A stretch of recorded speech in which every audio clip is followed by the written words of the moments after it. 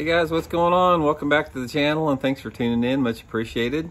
And today I'm going to give you guys a peek into my secret fall time jerkbait box, specifically my early fall jerkbait box, because I use jerkbaits 12 months out of the year, and I've got specific ones I use for different conditions, different times of the year.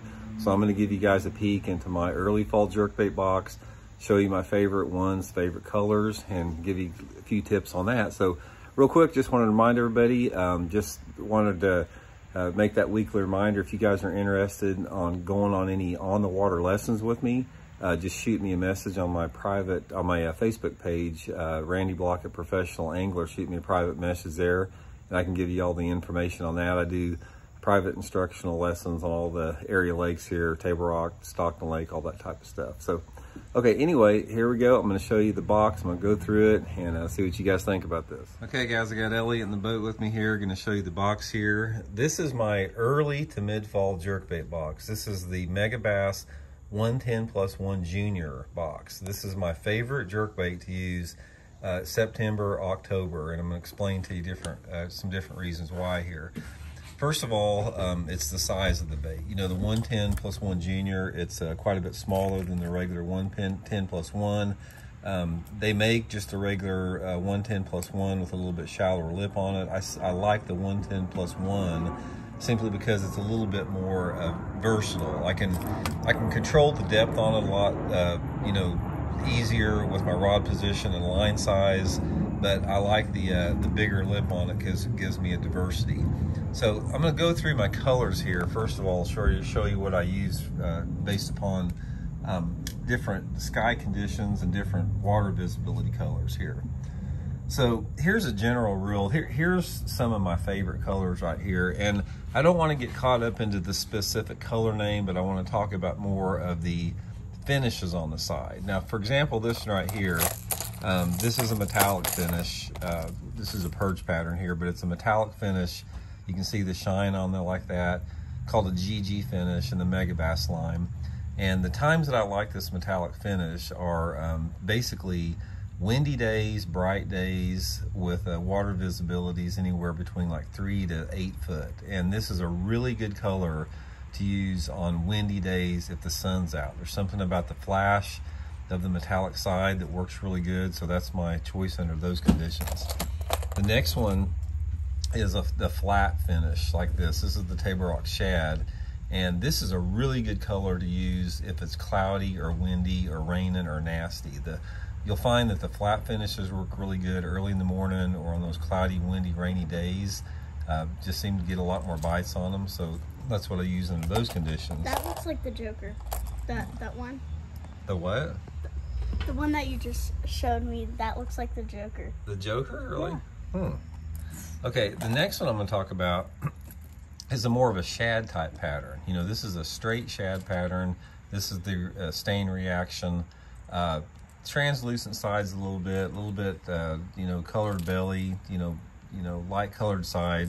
This is a real good versatile bait in all the different conditions. I catch a lot of fish on this. Wide range of conditions, 2 to 10 foot visibility. It works on bright days, cloudy days. It's sort of my workhorse as far as, it's something that works all around situation. Next one I'll talk about is the more translucent finishes, like the Pro Blue here. See-through finish, translucent. This is a really good color in tough conditions. If you don't have much wind, bright skies, clear water, times when the bass are a little bit more finicky, this is the color choice I have here.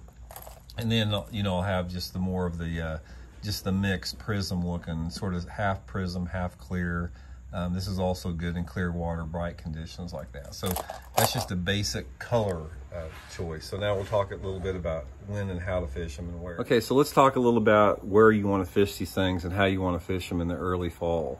A lot of people don't fish jerkbaits in the early fall. They sort of think it's more of a colder water bait, which it gets gradually better as the water gets colder. But I start using it pretty heavily in September and October in a couple different conditions. First of all, this 110+1 Junior is one of the favorite baits that I like to throw around boat docks in September and October. You've got a lot of fish that are suspended around docks. marina docks, sea walls, break walls, that type of stuff in September and October. It's a really good way to catch them there.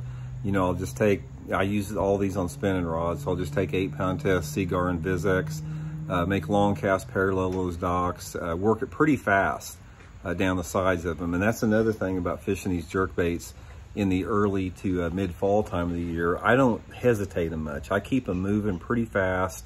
I'm trying to get a reaction strike. The water's still still pretty warm. It's, you know, like right here in Missouri, we're still in the 80s. So I'm not gonna hesitate this bait. I'm gonna keep it moving at a pretty fast clip, trying to get a reaction strike out of it. Second to docks is windy, shallow points. Any days that I get that you have like a 20, 25 mile an hour super hard wind, I run as many secondary and main lake points as I possibly can in a day, fishing shallow. I'm actually throwing this bait, you know, real close to the bank, trying to keep it a long cast from the bank, as far as keeping my boat a long cast from the bank to where I can hit the bank. And I'm covering that, you know, that 3 to 10 foot water on those secondary and main lake points. Again, the advantage of having the 110+1 lip is that if I want to start it out shallow on the point, I keep my rod tip high, you know, use a little bit heavier line, and gradually as the bait gets deeper, I can adjust my rod angle to get it down into that 5 foot zone or so. Most of the time you're going to find on those points that it's going to be, you know, those fish are going to be 5 feet and sort of in that zone. And the last pattern that I look for, you know, in this type of deal is I like to get back in the coves, in the middle of the coves, particularly on lakes that have any type of submerged or standing timber, like a Lake Lanier, again, some of the Ozark lakes here. I call them sort of guts, and these type of areas are really good also in the pre-spawn, but one of the things you'll find out in the fall time of the year and in the early to mid-fall is there's a group of bass that will suspend in the middle of those coves sometimes. And I like to get my boat like in 15 to 20 foot of water, fan cast all around, about 2/3 of the way back into cove to all the way back in the cove. You're starting to have more shad move back into these areas this time of year. A lot of those bass are roaming. They're coming up and hitting, you know, chasing shad on the surface, and they'll go back down.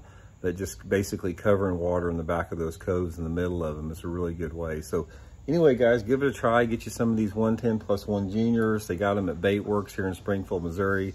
I'll include the link in the description here. Put them on 8-pound test line, spinning rod, work them pretty fast and hard, just around whatever shallow cover you have. Those are the 3 things I like to fish them in.